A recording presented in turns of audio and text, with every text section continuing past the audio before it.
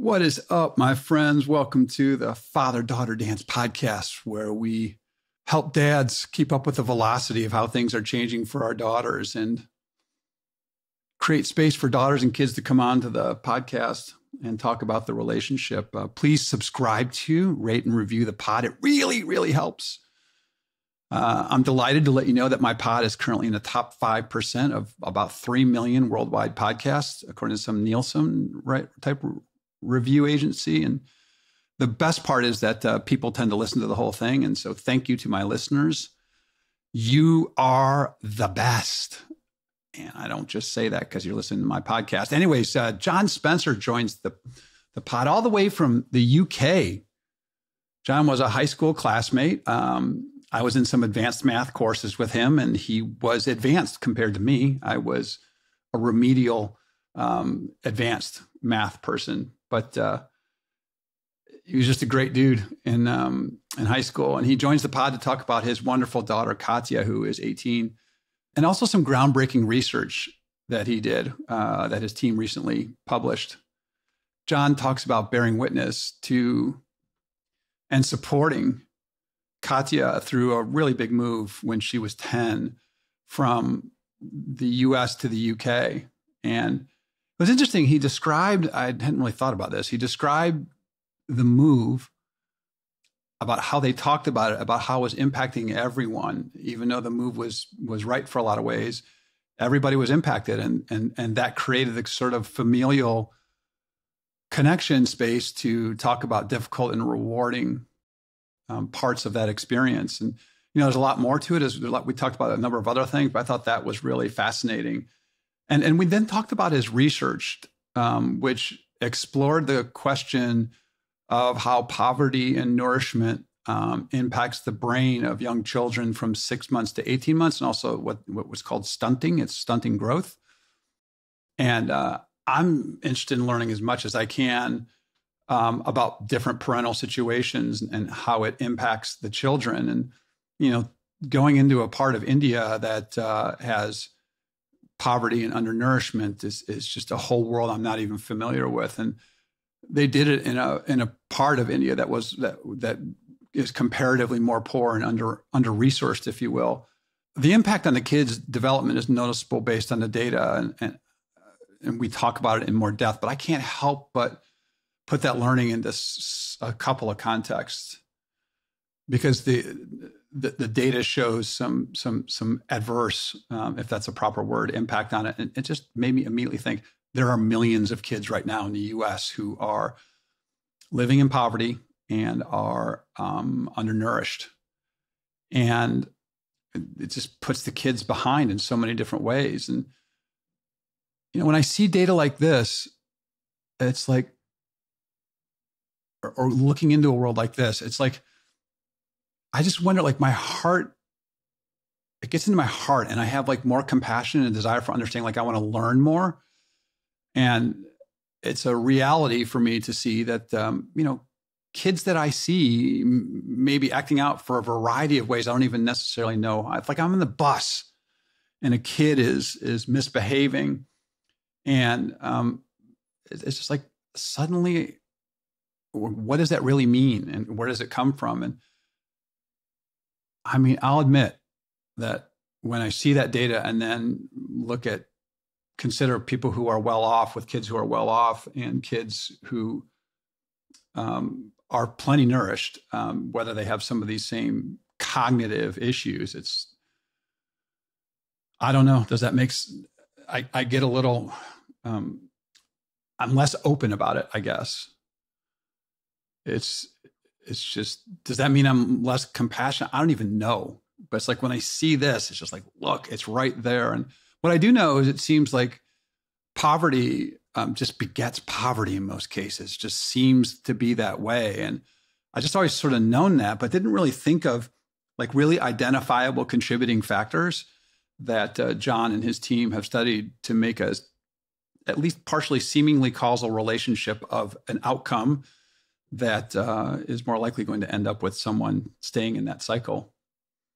He tells a lovely story about the kids, even though they're having these challenges, playing with one another, that I'd really love you to hear. And it just also occurs to me like this is like a high leverage opportunity, and leverage meaning what needs to go in and what do we get out. And it's just like some of the things they talked about, which he calls intervention. And no, I'm not talking about the reality show, even though I watch a million of them and I cry every time, like about 2/3 of the way through the show, or maybe 3/4. And particularly the very end when they play that song that's meant to evoke emotions, it evokes emotions. But anyway, I digress. Interventions talk about things they can do to help out. It's just like things, there are things that can be done almost at scale without massive investment. And I do love that John finds this stuff hopeful now that he sees it, because there's like ways to address it. And I just feel a little sad and overwhelmed by it. It's just immediately I start thinking about the number of kids that are out there that are in these situations. And it feels like a Mount Everest to me. And I'm certainly happy that we have guys like John who out there scaling the mountain with an oxygen mask. And, my daughter is in grad school to be a teacher.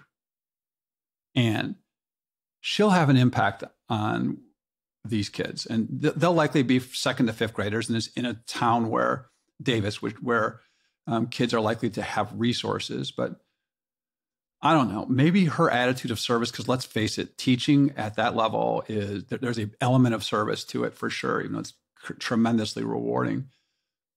But it's just like, maybe that will help bring an attitude of service to these kids that will then be a part of solving these kind of things, because it's one of the reasons I have massive belief in our younger generation, because they have the ability to get the view of that broader perspective that I'm talking about seeing some of the difficulty and suffering around the world.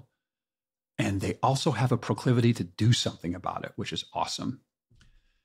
And maybe when I peel back some of what he sort of briefly mentioned as political and economic challenges to actually implement it, which feel overwhelming, it's like that's part of the challenges John has to scale that mountain with his team. And John's not the only person, obviously.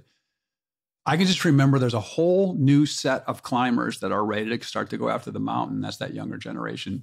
I don't know. To me, that feels hopeful. You know what? I'll take it. I'll take that. You know what else I'll take? I'll take a couple of you joining me. A couple of you joining me. My friends, won't you join me on the dance floor? Step into the Father-Daughter Dance Podcast, UK style. Let's do this. What is up, my friends? Welcome. Yeah, it's a new episode of the Father-Daughter Dance Podcast, and I'm keeping our guest up. What I guess would be late, at least to me, it would be late. But my good friend John Spencer is calling in from England. John, how are you today? Doing great. How about you? Yeah, good. Wait, what time is it? Just so I know. 5:30 right now. So 5:30. Okay, so I got a good another hour. I got a good another hour and a half being up at that point. I go to bed super early. What time do you go to bed? Just like here. I'm a night owl. I usually go to bed around 11:30 or something like that. Wait, what happens between like 8 and 11:30? Like, what are you doing? Well, let's see. So usually do a little TV watching. Okay. And then got to do house chores, Wow. We like to leave the kitchen spotless when we go to bed. All right. And then read for a little bit and then go to bed. Oh, okay. All right. That sounds good. I don't do any of that. My kitchen is not spotless before I go to bed typically. But this is a Father-Daughter Dance podcast first, by the way, John. I have never worn a tank top in any one of my interviews. Right. And so I think maybe my producer just started making videos of this stuff. So I think maybe this is my way to kind of encourage people to check out the video, because now they're going to hear on audio that I've got a tank top on. But that'll draw them in. That's true. Anyways, so John and I have known each other since high school, and John and I were in some. Weren't we in like advanced pre-calc together? Is that right? Or what? Possibly, John's way smarter than I am. Yeah. John was always smarter than I am. And it's like advanced pre-calc or something like that. And then it was just like, then you just raced ahead of me, and because you went into advanced stuff that I could never get. I was never good for it. But I mean, the thing is in like honors pre-calc, you need someone to bend the curve to the one side of being like really bad. And that was me. There you go. There you go. No, but I'm thrilled to. Yeah, it was really fun to be there with you. So I'm really glad you're here, John. Why don't we start by just talking a little bit about you, we've talked a bit about it, where you're from, children, etc. So let's see. As you said, I live in the UK in a town called Norwich, which is on the eastern edge of the country, kind of directly across from Amsterdam. It's a great city and a fine city, which is the slogan of Norwich. A fine city? Yep, a fine city, which I love that. I love that too. Yeah. So we moved here in 2015.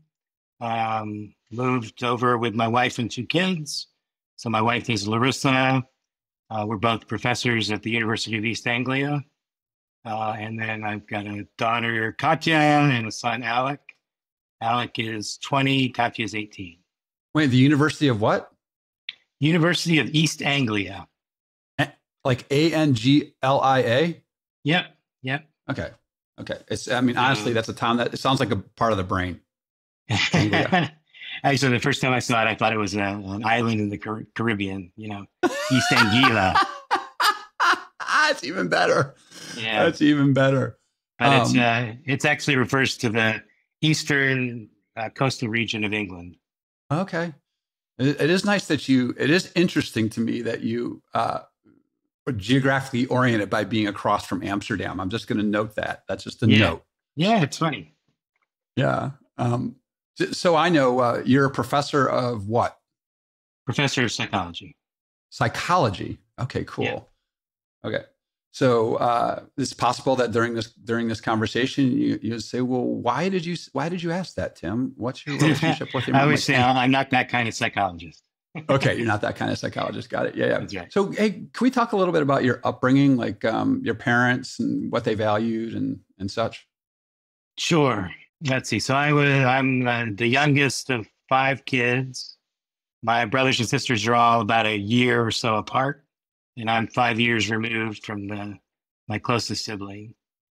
So by the time we met, which was in high school, my siblings were all out of the house, and I was kind of an only child at that point.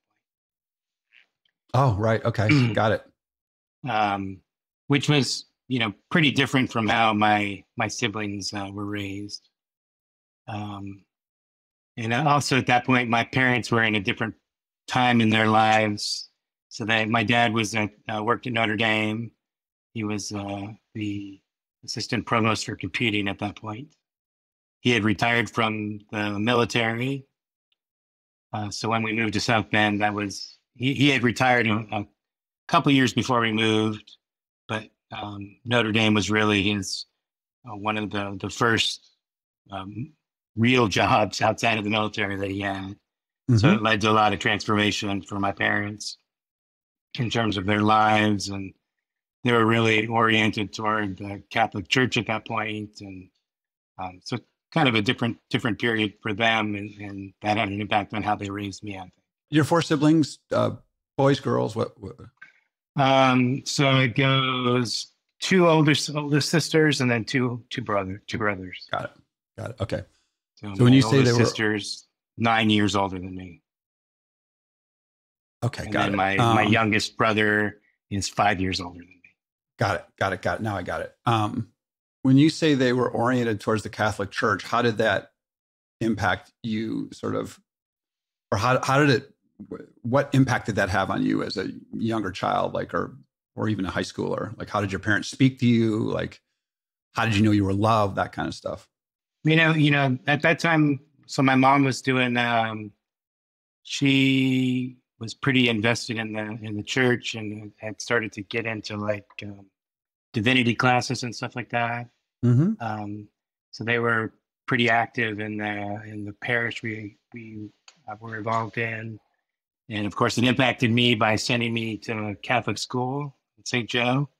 Yeah, and I would say during my high school period, I was pretty pretty into the Catholic Church and religion and things like that for a while. It didn't necessarily mean I lived my life as a saintly, devout person, um, but yeah, definitely there was that element in our lives, I would say. And in Did terms you of, get, go ahead, go ahead. well, I was just saying, in terms of my parents, I think they were pretty communicative at that point, and I definitely felt loved, and they communicated that openly to me, which again was pretty different from the context in which my siblings were raised, because we were a pretty strict military family when I was much younger. Oh, interesting. Yeah.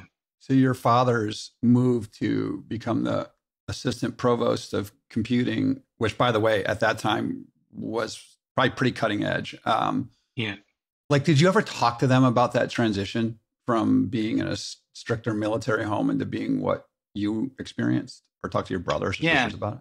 Yeah, definitely some. I mean, I think it was a pretty conscious decision for them that they wanted to kind of raise me differently. And, I think it was a good synergy too. I did well in school and things like that. Yes. So they could trust me and give me more leeway than they necessarily give my siblings. And I generally returned that trust. You said you moved to England in 2015? Yep. Which means your daughter would have been 10, right? Yeah. Daughter 10, son 12. And what did you do in the US before you moved to England? I was a professor at the University of Iowa. Okay. So let's touch on that a little bit. So were you doing the same thing, professor of psychology? Yeah. Yeah. Okay, cool.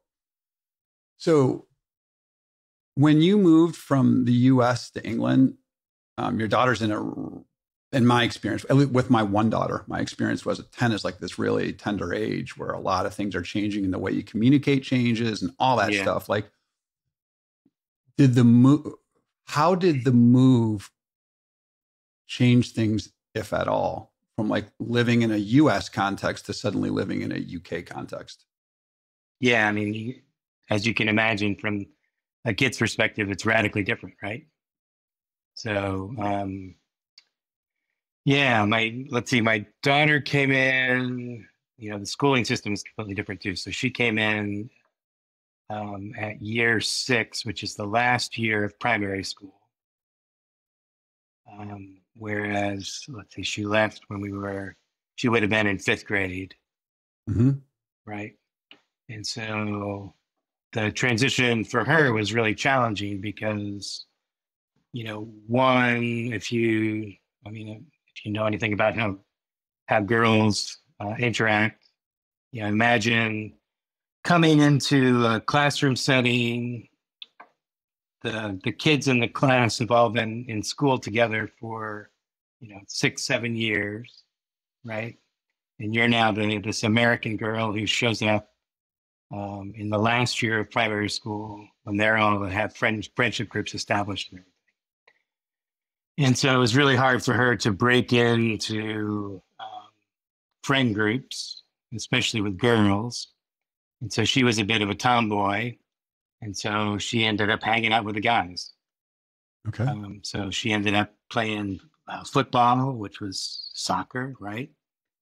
And she started playing goalkeeper and was playing on the boys' team, and basically made friends with some of the boys in the class, and had some friendships with the girls, but I would say it was much harder to break in on the girlfriend. And did she have a lot of friends who were girls before she left the US? She did, yeah.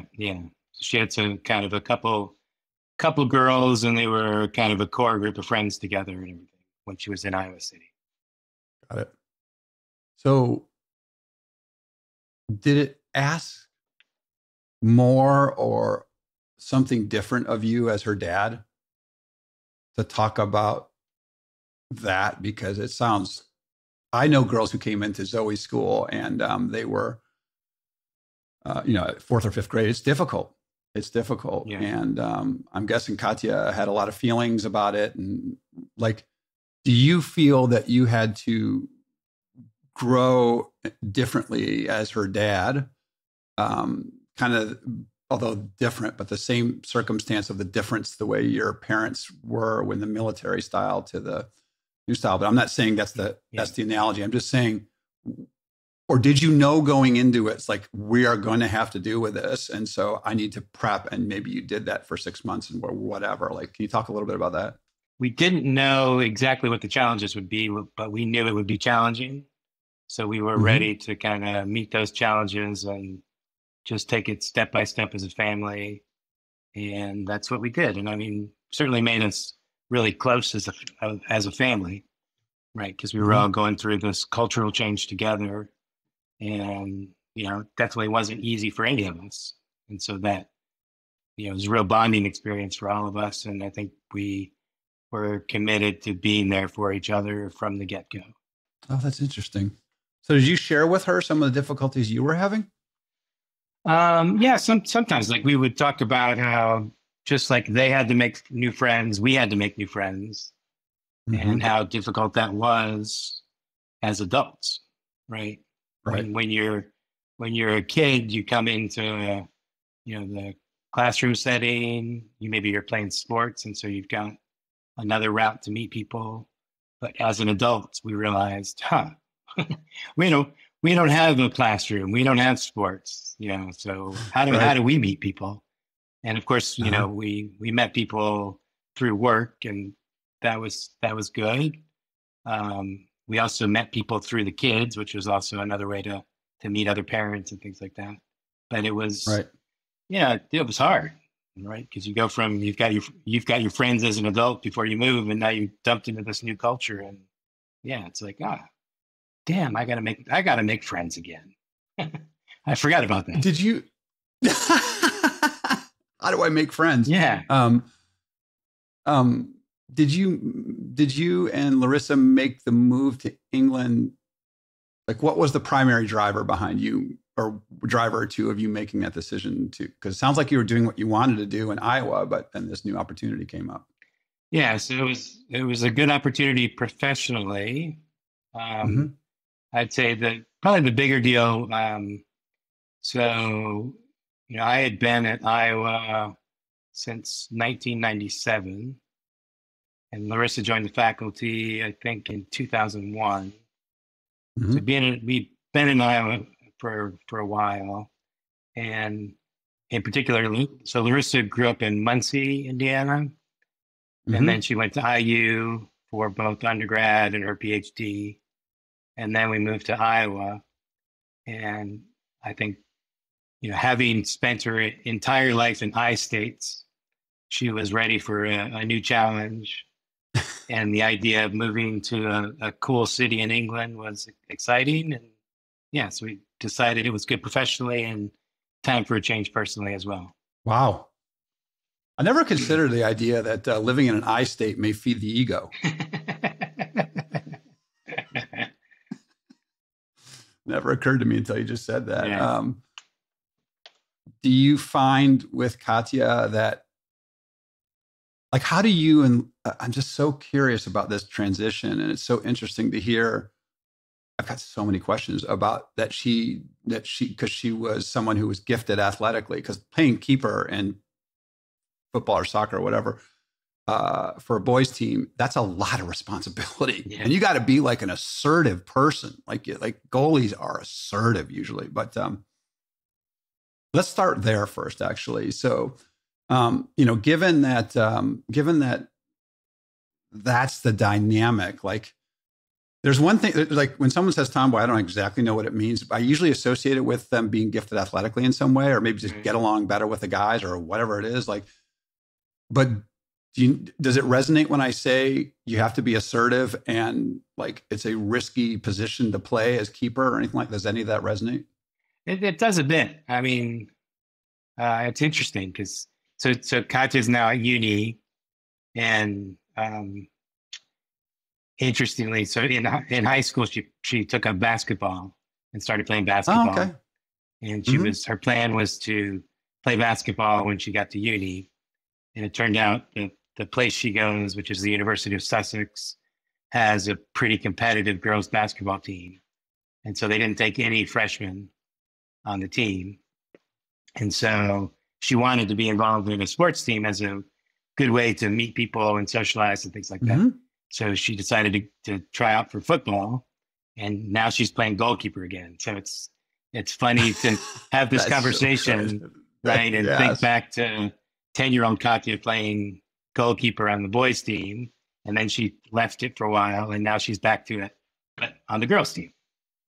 Oh, that's so interesting. Yeah. But yeah, she's got she's definitely a pretty tough kid. So yeah, she's got definitely an inner strength, which maybe comes out on the pitch a bit.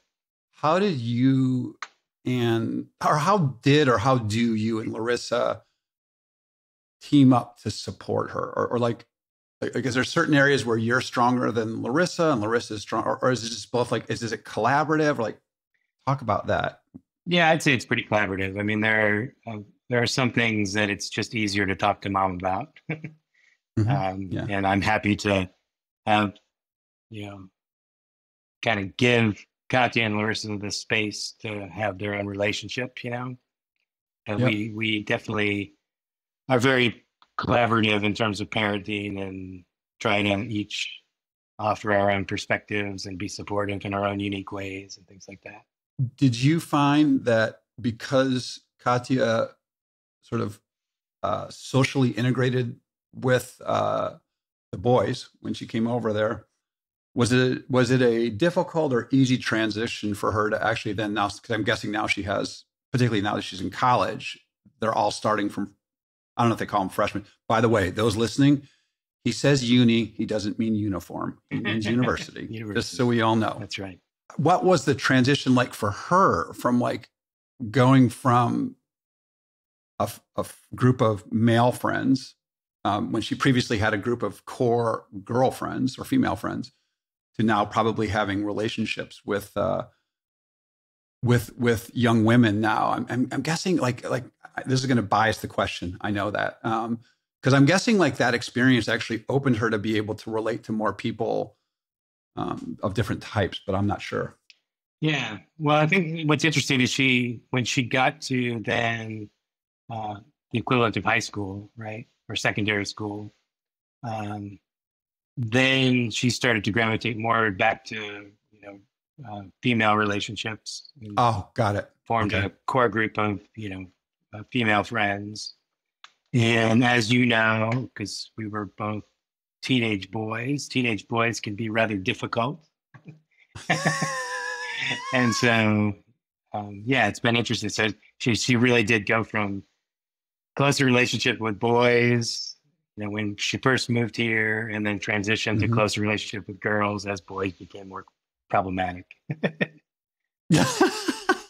Problematic / well, I'm not sure what her sexual orientation is. We don't have to talk about that, but it's like interesting to some folks who prefer boys. Yeah. Problematic and interesting, which seems to go kind of hand in hand at times. Let's face it. Exactly. Let's just face it. Exactly. And what would what would she say she valued? What would you say if I had her here? And by the way, just so she knows, and she's welcome to come on this podcast as a guest. I love having the daughter of the dad. I just love that experience. What would she say she values most about you? Well, Tim, funny you should ask. Well, because I asked her, of course.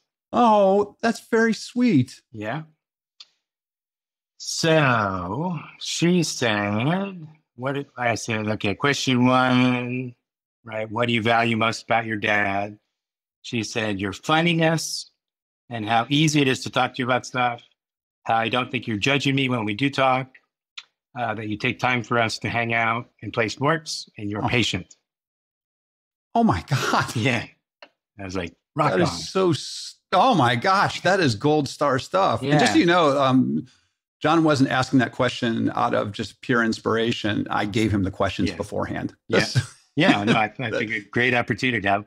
It's like, I don't know how Katya would answer this, so let's ask. Oh my gosh. Like, You're the first person that's ever done that Oh on yeah. this podcast. I've been doing it for 3 seasons. No one has ever. That's just. Oh yeah. Is that your like? Is that like your curiosity, or is that your like?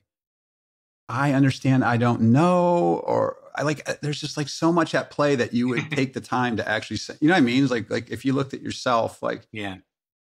what would you say drove that? Other than I don't know what she would say. Yeah. No, I thought that. Yeah, great question. And I rather than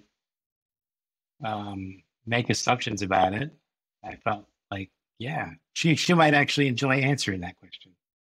Oh, You God, know, that is so so yeah. great. Well, she's definitely someone who could be on this podcast. I'm just telling you that right now.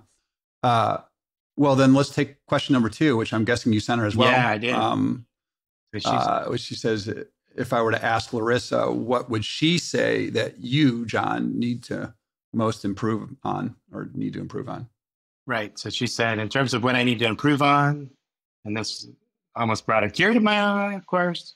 She said, I have no idea how to answer that because I think you're an amazing father who doesn't need to improve. Wow. And I said, oh, that's pretty awesome to hear. And she said, just the truth.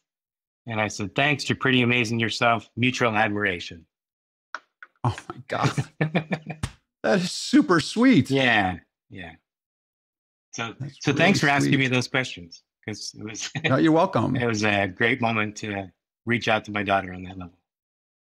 How did that, like, when you sent the second one, is there any part of you that was like nervous about what she might say or just more like here, like what, like as you sent it and you hadn't gotten a response, like what did you have feelings about it? Yeah. I mean, yeah, I was honestly just really interested to hear what she would say. And if there were things that she felt like I needed to improve on, then yeah, I would embrace that and kind of take it to heart. So it was kind of a good opportunity to say, yeah, I've never really asked, so why not take the chance to see what she would say? Well, that is so interesting because it just reminds me that like devoted dads to our daughters or sons for that matter, it's like, I don't know that we need like an annual performance evaluation, but you know what the truth is, John? I've never asked my daughter that. Yeah. Like the closest we've come is we've been sharing, we've written each other letters on our birthdays for like, God, I guess 15 or 18 years now. And so we write about how we feel about one another, but we don't it's usually the first question, not the second question. Well, let me ask you, that's her perspective. Right. What's your perspective on the second question? Like you look at yourself and you say, I would benefit and so would she if I grew here. Like, is there a place where you see yourself wanting to be even better? Yeah, it's a good question. I mean, one of the things that is really, I think, critical about parenting is the dynamic nature of parenting, you know, because your kids are always changing and you're always changing. Right. You got to kind of keep up and be willing to, be willing to change over time. And I guess one thing that, you know, if reflecting on what I could do better, I guess, you know, I want to make sure as my daughter, who's now becoming an adult, which is kind of crazy to realize, to make sure that I keep changing with her, you know, because as she's starting to go through new things and she's now gone off on her own, that might mean the relationship has to change slightly. And I need to make sure kind of I'm open-minded to that as well, so that I change with her, you know? So yeah, that's really interesting because I always look at it as like a weightlifting analogy, which is you start with the lower weights and it's like, and you build from there. Yeah. But form is important. You know what I mean? So it's like, I would talk to my daughter about things when she was 8 or 10. 10's better probably because for me, I was in my dark years for some of those years. But it's just like, oh, she's now 23. And I can no longer just say, oh, when I was in high school, I was this. It's just like, oh, she's 23 and she's a woman and she is embarking upon a career. She's a teacher. She wants to be a teacher as well. It's like, what am I like? So like, I look back on me, it's like, I made some bad career decisions, and it's like, how do I talk to her about her career and her, you know, what she nourishes, what she feeds, and let her Right. make mistakes as well. And so, you know, you just reminded me that, you know, parenting an 18-year-old is different than parenting a 10-year-old, which is sort of a platitude, but it's like, you recognize that, wait, do you feel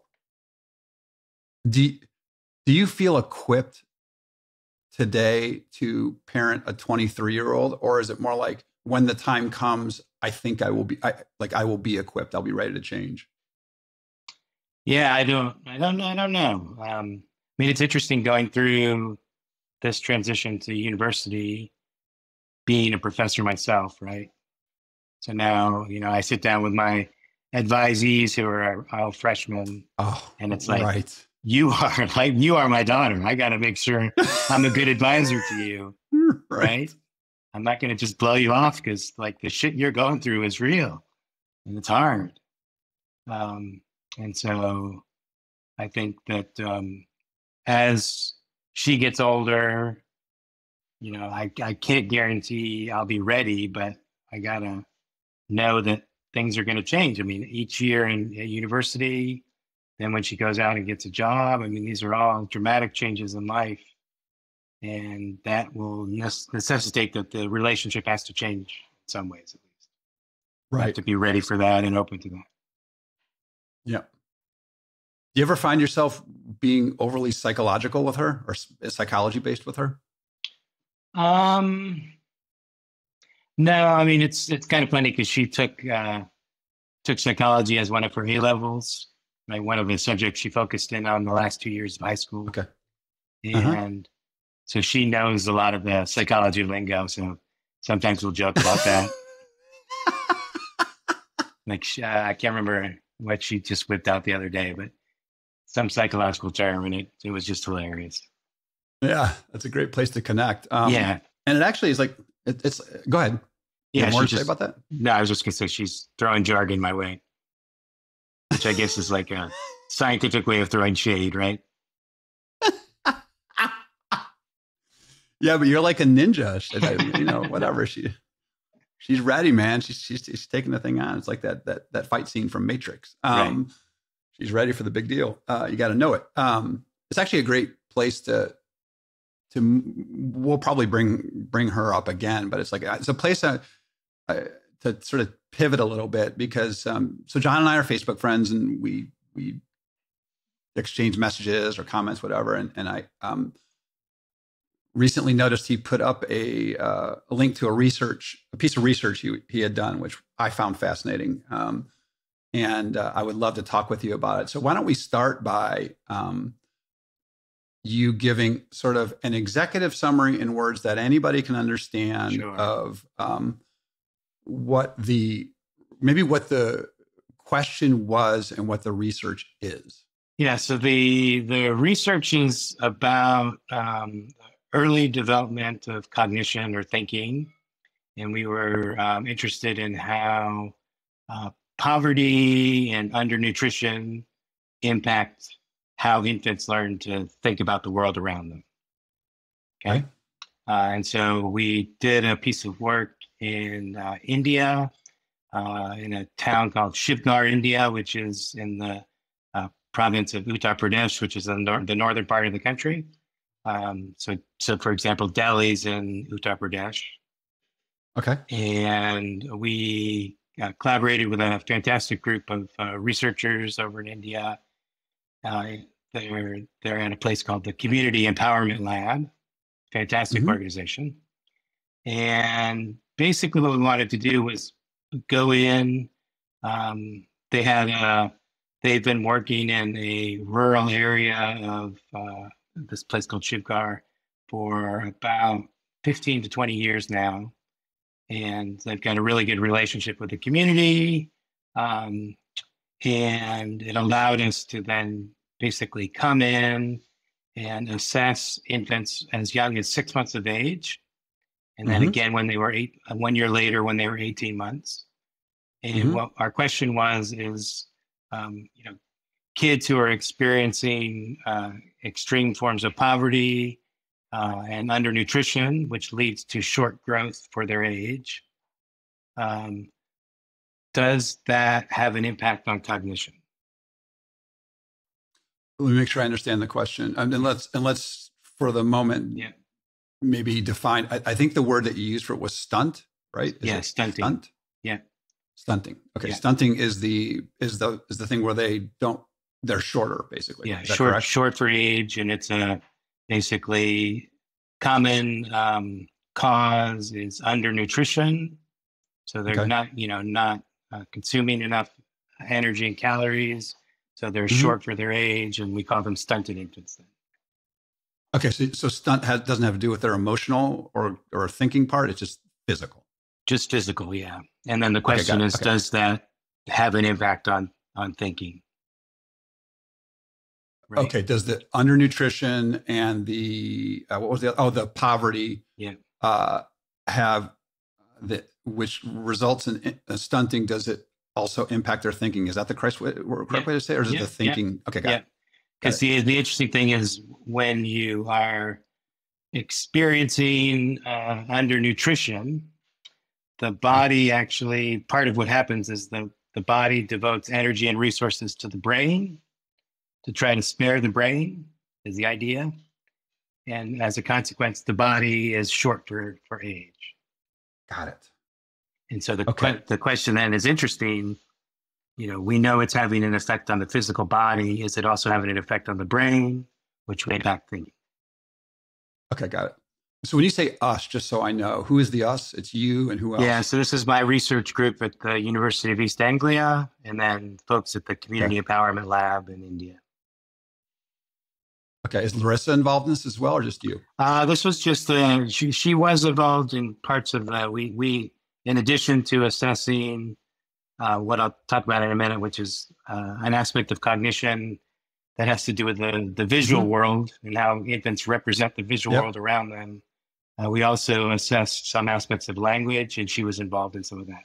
Okay, well, let's go to that then. Let's go to the visual piece first. Because you say affects cognition. Just so everybody knows, cognition means. Tell us what cognition. Cognition just means thinking, and then the type of thinking we're looking at is something called visual working memory.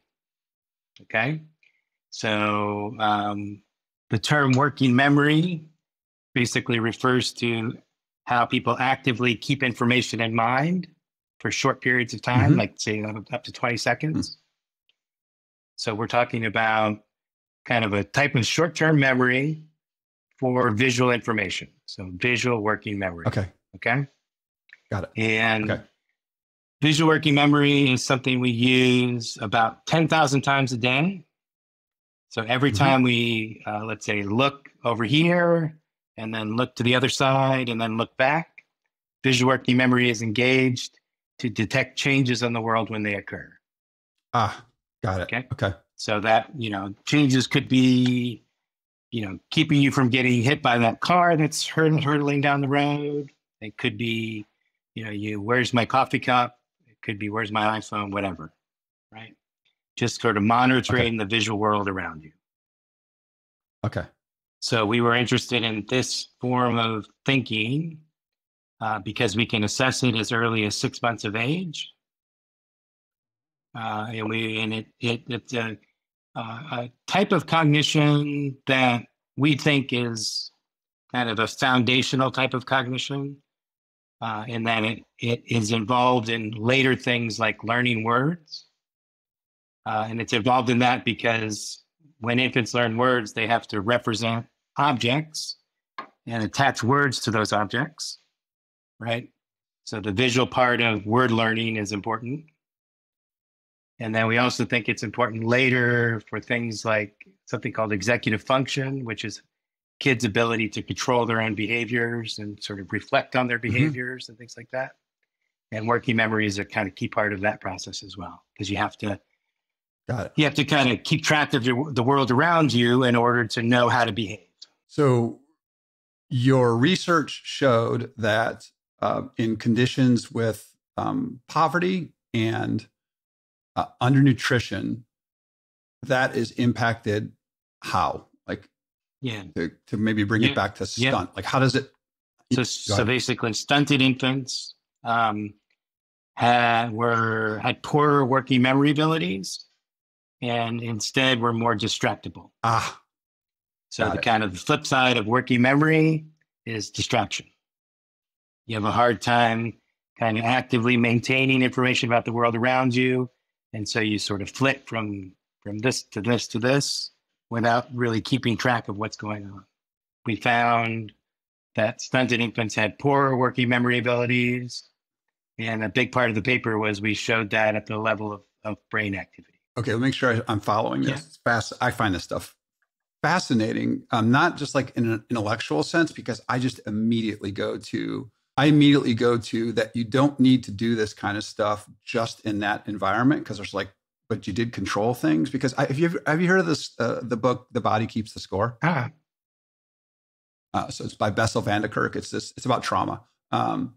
But the trauma they looked at was in people who were primarily in war or in sexually abusive, like really awful things. And but I read, it was a very important piece of work for me about my body. But I read it and then started applying it to less severe circumstances, and I understood it. That's why I find this so interesting, because I think what I hear you saying is that because they don't have good executive memory, you called it, their brain is using up a bunch of energy to then refigure everything out every time they're looking around. Is that a way to say it? Like you say distracting or distracted? Is that a way to say it? Yeah. I mean, basically if what's interesting is so holding things in working memory is a pretty energy consuming process. Oh, okay. And so it kind of makes some sense that these kids who are stunted have difficulty entering into that energy consuming process. Okay. Because they have fewer energy resources. And the consequence of that is they're very distractible, right? And then that, of course, developmentally is going to have cascading effects, because if you're distractible as an infant, you're having a harder time maintaining what's around you. It's going to be harder to learn things about the world around you. So, and that's actually another thing we found in the paper, was that when we looked at cognition or thinking 1 year later, those stunted kids were behind the curve, basically. That's so interesting. I would think it'd be the other way around, but you're saying working memory actually takes a lot of energy. And what you're saying is that in circumstances of undernourishment and poverty, they don't have the energy to devote to create a good working memory or a functional working memory. Which then has consequences for learning down the road. Was there anything given to whether or not the mother and father were present, or is it just like literally just like the conditions had to be? The interesting thing is, it seems to me like poverty and undernourished kind of go hand in hand. Yeah. Is there a difference? You know what I mean? Like, I mean, some kids who were from families with few resources were not stunted, for example. So we could kind of tease that apart. So some kids were, because it's not just undernourishment. These kids often get exposed to illness, and that, of course, attacks the body as well. So there's a number of different causes, right? So you've got kind of poverty, you've got nourishment, you've got infections. Sometimes there's neglect involved. So a lot of different factors. Easiest way for me to ask this question is, why did you do this? Like, why? Because it first of all, it's really profound. And it really reaches into a world that, other than visiting some of the third world countries I visited over the years, I don't really have and seeing people where I've been around in the US that live in poverty and are undernourished. Like, was there some greater thing driving you to say, as opposed to answering the research question, was there something you wanted to bring into the world that was important to you? Yeah. So we're pursuing this sort of vision that assessing cognition in infancy can be a really important tool to trying to help kids, really. So the idea is if, this was a first attempt to say, is this type of thinking that we've been studying for a long time, does it detect in a very sensitive way differences between kids who are at different levels of risk, right? And if it does, that gives us a new tool to start to test out early interventions and things like that. Because now we can tell this kid's having trouble, relative to this other child. And it gives us a tool to track if we're having an effective intervention, is that improving thinking systematically as we go. When you say intervention, what do you mean by intervention? Yeah, so we're exploring a couple different ideas. There's some interventions that have been tried in the U.S. looking at caregiving methods. So trying to it's a whole other area of research. So when infants and caregivers are playing together, right, naturally, sometimes, as a parent, you might notice, hey, my kid's focusing in on the toy truck, right? They're looking at the truck, they're pushing they're rolling the wheels on the truck, whatever. And you might then follow them into that, what we call that focus of attention, or that episode of attention, right? So that would be what we would call an infant-led focus or attentional episode. Other times, naturally, as you're playing and you're interacting, sometimes you direct your attention somewhere else, and you pick up the teacup, and you hold it up and say, "Look, a teacup," and that then shifts their focus of attention to the teacup. All right. So that's then a parent-led attentional episode. Yes. Right? Yes. So it turns out that evidence suggests that having more infant-led attentional episodes early in development tends to improve things like working memory. Got it. So there's some interventions looking at caregiving, trying to essentially teach parents this part of your interaction style matters, and you're actually helping to shape your child's thinking by following them into their focus of attention.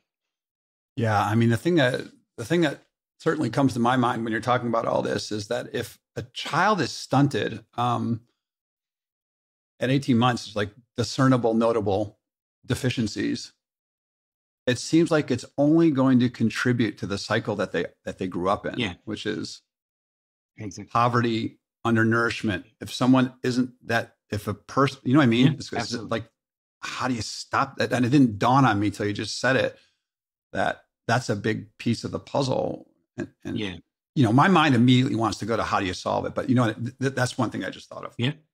Yeah. So we're thinking about kind of interventions targeted around caregiving.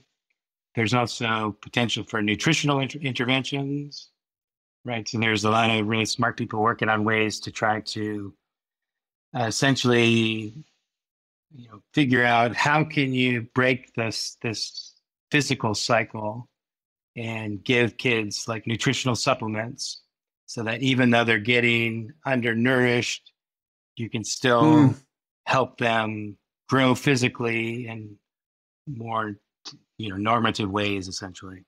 And then that might, of course, have impacts on thinking and stuff like that. So after doing this, do you feel hopeful? Do you feel overwhelmed? I'm not saying any one thing. I'm just like, when I read the article, which, by the way, just so everybody knows, I sent John a voluminous list of very interesting questions on his Facebook post that he promptly deleted somehow. Yeah. So I was responding to each of your questions, right? And then I started to do a response to one of them. And each of the previous ones had said Tim Taylor and then response. Right. Right. And then I was typing one and it didn't say, I realized it didn't say Tim Taylor. And so I was like, oh, damn, I'm now just generically replying. So I tried to delete that reply and I ended up deleting your whole damn post. And I was like, what an easy moment. I thought that was really funny. But like, how do you, because like people who are therapists, like there's no way your person can't be engaged in it. I watch some of these shows like couples therapy and I just get behind it when I see the therapist doing their work with their guidance person, whatever they call them. But it's like, how would you describe your feelings before the research? And now that it's published, how would you describe your feelings after it? So, I mean, the whole project was quite an experience because this was a study where we tracked kids for, we were running it for a couple of years. We tracked them for 1 year, but we had 4 groups of kids because we had to do the data collection, of course, through time, and we had a large sample. So it was a project that took several years to finish. And I would go and kind of help with data collection, make sure things were going well. So I, visit India multiple times, and so it was a really profound experience for me to kind of go there and get to know my colleagues, of course, but then also get to know the kind of families and the community a bit better. So definitely affected me personally. It was actually, we had a lovely opportunity where my whole family came over toward the end of data collection. So Larissa and the kids got to see sort of the whole operation on the ground and visit Lucknow and Shugar and meet some of the families as well. Wow. So that was really cool to have my kids there. And so definitely a body of research that, touches me more personally than other things I do, just because it was such a unique experience for me. And I think, we're hoping to continue this line of work. So I think we've got great data, and even though it's hard because we're finding out that some kids aren't doing as well as others. That's a hopeful thing for me because I can say, okay, as a scientist, now I can dig my teeth in here and say, how can I help those kids? Right? Oh, got it. And so that's really motivating for me, is to, have tools we can now use to leverage, lifting all these kids up. And do you feel a sense of urgency around that now that you've got data? Yeah, I mean, that's also another thing is, I feel like, okay, we've got the data now, let's get to it. But of course, that's not the way science and politics work. So now I got to get new rounds of funding to do the next step and the next step and the next step. And that's a tiring, time-consuming process. So. Right. Wait, so are you leading this, John? What's that? Are you leading this? Yeah. So this is, yeah. That's cool. Oh yeah, I could ask like a million more questions, but I want to be respectful for your time. And I think it's really cool that your whole family went there. Yeah, it was great. It's a really interesting. It's the strangest take your daughter to work day story I've ever heard. Yeah, indeed. It was quite the experience. And they, yeah, I would have. I think it was, if you talk to them, they would say it was a very unique experience, I think. Yeah, it'd be interesting to know from Katya whether that was part of why she decided to do what she did at Sussex. So yeah, I would just have a hard time.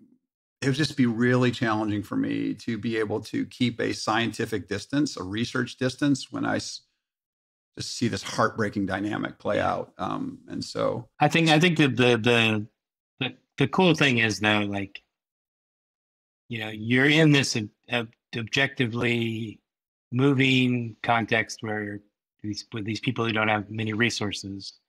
But I remember sitting in this courtyard and meeting some of these families, and just we would have these amazing, wonderful interactions, even though the huge language barrier, of course. But you could just Right. see kids are kids, and they're out Yes. there playing in the courtyard. They don't have fancy toys or whatever, but they're running around just like kids do everywhere around the world, Oh, and they're laughing yeah. and they have these close relationships with their family. And yeah, so even though it's difficult on one hand, it's also like very rewarding on the other hand, because you see the power of human development right there in front of Yep. Well, I appreciate you sharing about all that. I thought it was awesome. And I'm looking forward to seeing what more comes of that. And I think it's a great point to, given that sort of global perspective, that connective perspective you just mentioned about kids is a great point to pivot to the final piece of the pod, where you're going to have 5 minutes to talk about, or less if you want, it's up to you, anything you want about the father-daughter relationship, or you can talk more about parental trends globally in people who are, whatever you want. And by the way, another tip to watch this is John is the most thoughtful looking guy, because you've lost some of your hair, that lovely curly hair you you. had, but you have grown a beard that like that is one of those beards where I swear if you just start stroking it, it's like, oh my God, John's thinking deeply. When in fact you could be like shoveling the Doritos out of your brain. It still looks like you're thoughtful. It's like everything you say somehow has more gravitas Nice. because of the way That's you look. hilarious. Yeah. Yeah, and Anyway, I'll just fell off. you have Right? 5 minutes. Yeah. Right. 5 minutes to talk about whatever you want, John. Go for it. Yeah. What do I? So thinking about coming onto the podcast, and like let's look through all your questions, and one of the Mm-hmm. big things, and I mentioned this already, but I think the the the biggest interesting challenge when thinking about parenting a daughter or a son is just the nature of what we think of as dynamic parenting. And I'm not sure, you could tell me in your conversations about parenting with other people, but do you think, like new parents in particular, I don't think have a deep appreciation for just how crazy dynamic parenting has to be, because every step of the Mm-hmm. way you've got this developing child who is just always transforming before your eyes. And everyone thinks, oh, I gotta do parenting right, and I gotta make sure I have the right skills. And I always want to say there is no right way. You're gonna be co-developing as a parent with this child in front Right. of you, and you have to sort of embrace just the chaotic, changeable nature of that relationship over time. Um, and as a scientist, that's what I spend a lot of time thinking about. And yeah, I'd be kind of curious to hear your views on. Do you think parents sort of resonate with that and appreciate that, or does that just kind of come out of the blue for some people? Okay. That's a great question, because so I have a foundational belief, and that is the world would be so much better if people worked on their own shit. It would be so much better. And my belief is that from a parenting perspective, that dynamic parenting you're talking about, my experience with Zoe was that as she stepped into more complex issues, I had to look at myself and say to myself, where am I triggered? Mm-hmm. Like, oh, she wants to talk about what does it mean to argue in a intimate relationship. And I have to say, what's my relationship with what arguing Mm-hmm. is? because if I have an unhealthy one, it's going to imprint to a certain extent on her. And I have to be very self-reflective about what is real. Like, I don't want to give her another load to another burden to carry. And that's hard, John. Yeah. That's very difficult for a lot of people. And thank God the younger generation has a different view towards help. And I think that's really where, when you say, do they have the aptitude for it or the appetite for it? I think that one of the biggest barriers is you start having a young adult, and you need to look at what kind of adult am I? Right. And so my experience is that it's hit or miss on whether parents are willing to do that work. Yeah, interesting. Yeah, it's a great perspective on, because we have to think about parenting and the sort of dynamic back and forth, but of course, each person is an individual as well. You have to, what you bring to that back and forth depends on where you are as an individual and how far you are sort of on your journey as well. Well, I mean, it goes back to that book that The Body Keeps the Score, is because for me, it's so simple. And there's also a chapter in Eckhart Tolle's book called The New Earth, which is called The Pain Body, which is one of the best chapters I've ever read of a book that talks about this specific thing. Because what I try and do when I'm with Zoe is pay attention to my body, because my body will tell me stuff well before my conscious mind will tell me stuff. You know what I mean? Yeah. And so I appreciate those. Is there any other thoughts you want to share about that dynamic parenting idea, John? No, I'm just, I'm just rolling with it. So just rolling with it. Got it. Well, it's the perfect time in the podcast to roll with things. Look, I'm so glad I reached out and asked you to come on, because it's just great to hear how thoughtful and it was like a good exchange. It's like we're both like having this exchange about things, and I particularly love the research that you're doing and what you're trying to do. So thank you so much for saying yes and staying up as late as 6:30. It just blows my mind that you have another 5 hours in your day. It's just, I don't get it. That's hilarious. Well, it was great to be on. Seriously, thanks for inviting me. Yeah, good to have you on.